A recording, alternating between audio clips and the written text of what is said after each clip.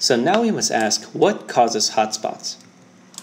In 1963, a geophysicist by the name of John Wilson theorized that volcanic chains, such as the Hawaiian Islands, result from a tectonic plate moving across a fixed hotspot deep beneath the surface of the planet. He thought that these hotspots were caused by a narrow stream of hot mantle called a mantle plume, rising up from near the Earth's mantle boundary. This model is called the plume model.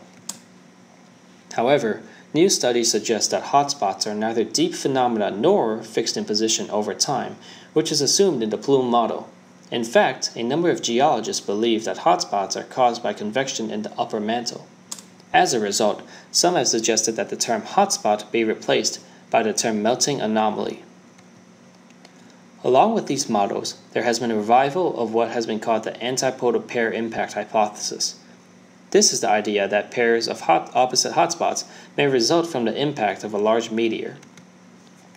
Overall, these models provide an explanation for why volcanoes can occur far from the edges of tectonic plates where plates are subducted into the mantle. However, keep in mind that these are just theories and that nobody really knows the answer.